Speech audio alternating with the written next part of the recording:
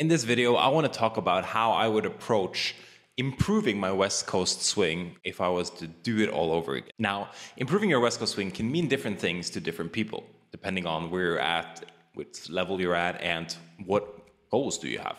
Like, what do you want to achieve? But here's how I would do it if I were to learn West Coast swing again. When I look at improving something, I love to focus, love.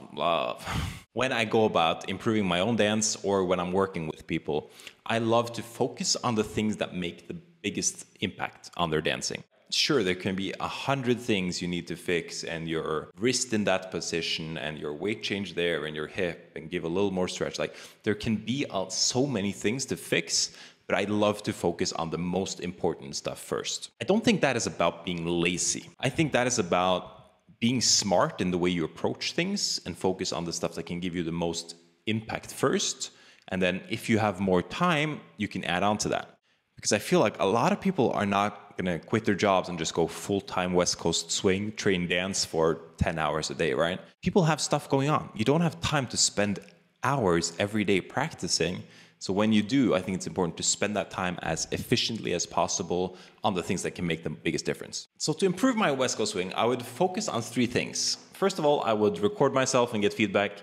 Then I would focus on technique. And lastly, I would focus on musicality. The first step I would take to improve my West Coast swing was to get a coach. Start working with someone regularly, because that is really going to hold you accountable and make sure that you put the work in and guide you along the way. Now, what's great about today's world is that you can film yourself and your coach can live anywhere around the world. They can live anywhere, because you can send them videos and they can send you videos back and you can get feedback and you can work with someone without them having to be there. I remember when I started dancing, I'd been dancing for 6 months and I was helping a teacher out. I was being a dance dummy at the end of a class, and I was just leading the patterns which she was teaching. And I'd watched a lot on YouTube. I saw a lot of cool stuff, and in my head I was doing this. I had this nice chest movement going on during my anchor step. And when I watched that video recap, when some of the friends sent it to me, I was just in shock. I didn't realize how I actually looked dancing. I only had the feeling.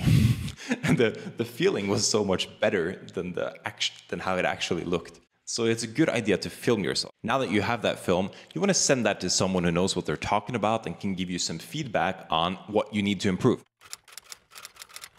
First of all, technique, let's define it as how well you do what you do.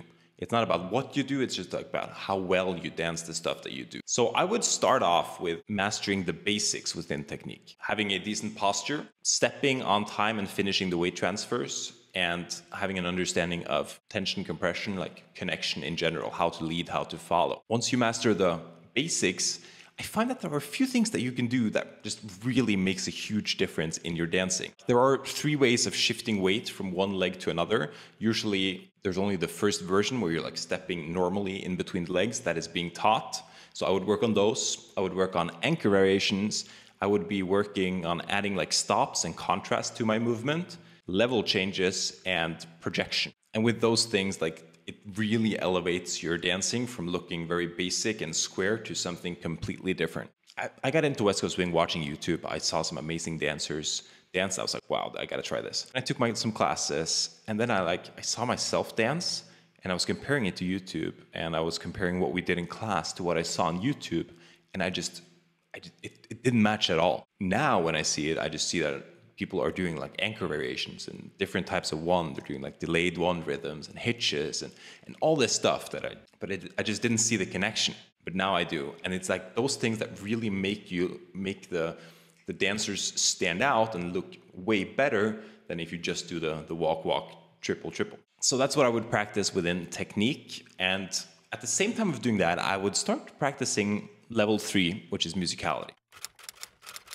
If there is one topic that I feel like have impacted my own dancing, my competition results, people that I've coached to do better in competitions, it is definitely musicality. Matching what you do in the dance to the music is a game changer. It makes so much more sense to yourself, matching your movement to the music, to the partner you're dancing with, and to anyone who's watching. You have to learn musicality. And bonus about musicality is probably the most fun thing ever to learn. Now, musicality can mean a lot of things. It's like the word communication, right? It can mean so many different things. So in musicality, on the one hand, every song is like a poem, a story, but on the other hand, it has some sort of science. It's built up and structured quite similarly. And there are a lot of patterns within the music. Then you have lyrics, the words they're saying, instruments, the energy of the song, the 3 types of phrase changes, or the 4 different types of phrase changes that are used in blues.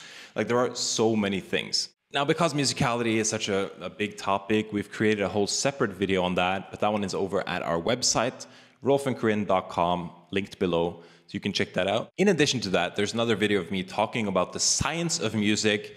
I'm breaking it down. There's a full video covering that. It's like 20 minutes long, but don't worry, you can actually play it at 2 times speed, so it won't take you forever to watch it, but it's me explaining it as well as I can. So yeah, link below, check it out.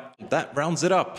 That's what I would do if I was learning West Coast swing again. First of all, I would film myself, get some feedback, get a coach who's telling me what to work on, and I would get that early, and I would stick with it and have regular check-ins.